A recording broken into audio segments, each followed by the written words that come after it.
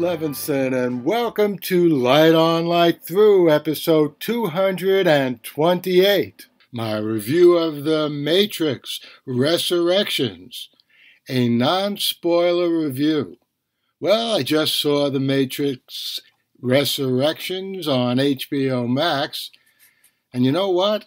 It may be the best Matrix since The Matrix itself.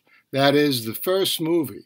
So what I'm telling you is that Resurrections, in my view, may be better than the two earlier sequels, certainly better than the third in the original trilogy, Revolutions. Now, one of the reasons I'm thinking this is how well the meta angle is handled in Resurrections. We find Neo working as a programmer whose great accomplishment was writing a computer game called, drumroll, The Matrix.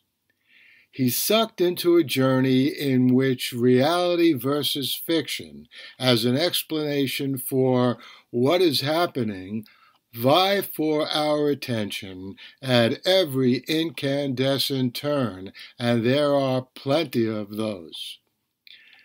Let's talk about the acting. Keanu Reeves as Neo and Carrie-Anne Moss as Trinity were excellent. I was prepared to be annoyed at Yahya Abdul-Mateen II as Morpheus and Jonathan Groff as Smith because, well, their original incarnations by Lawrence Fishburne and Hugo Weaving were so brilliantly, searingly memorable. But you know what? The new actors for these crucial characters were pretty good. In the first three movies, Smith was, for the most part, the more keenly acted and therefore more unforgettable character. And even though Groff is not quite as knife's edge as Weaving, his Smith will be somewhat memorable too, I think. Now, among the new characters, by far my favorite was Neil Patrick Harris as the analyst, a big step up from Doogie Howser, M.D., but in a related medical profession. And I very much like the unpredictable, villainous kindred relationship between the analyst and Smith. Both had a fair share of bon mots, and if I had to choose the most profound, it would be the analyst's observation that feelings make fictions real.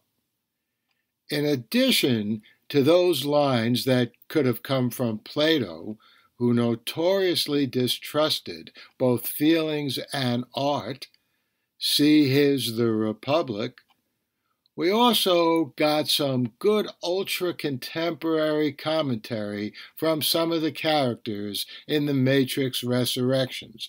I guess my favorite would be Merovingian's, a returning character who lashes out at both Facebook and Wikipedia in a tense, verge-of-bursting into action scene.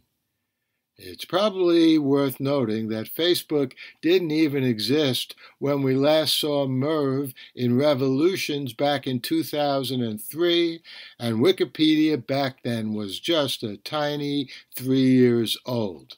So his denunciation of these two social media giants is understandable, if not quite fair to Wikipedia, which has done far more good and much less damage than Facebook. Without telling you anything more about the plot, I'll say it's plausible, exciting, and works very well with its three predecessors. The action and special effects were outstanding, as always, and the characters' awareness of the deep philosophic issues that underlie their exploits endows this movie with a refreshing intellectual heft. So I'd say The Matrix Resurrections is a triumph of a reboot and one of the best now around in this burgeoning genre. Well, I hope you enjoyed that brief review of The Matrix Resurrections. I'll be back here soon with another episode of Light On, Light Through, very likely a review of the next 2 episodes of the new series on HBO Max, Station 11. And I'll also be back here with some reviews of Dexter, New Blood. In the meantime, stay safe, stay sound, and enjoy. The Light on Light Through podcast.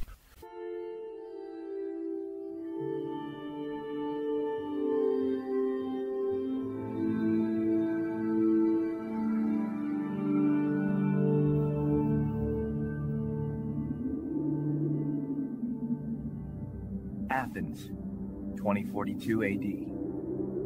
She ripped the paper in half, then ripped the halves, then ripped what was left again into bits and pieces of history that could have been. Sierra Waters had read once that, years ago, it was thought that men made love for the thrill, while women made love for the sense of connection it gave them. Curled Up with a Good Book says, Sierra Waters is sexy as hell. You can find out more about The Plot to Save Socrates by Paul Levinson at theplottosavesocrates.com.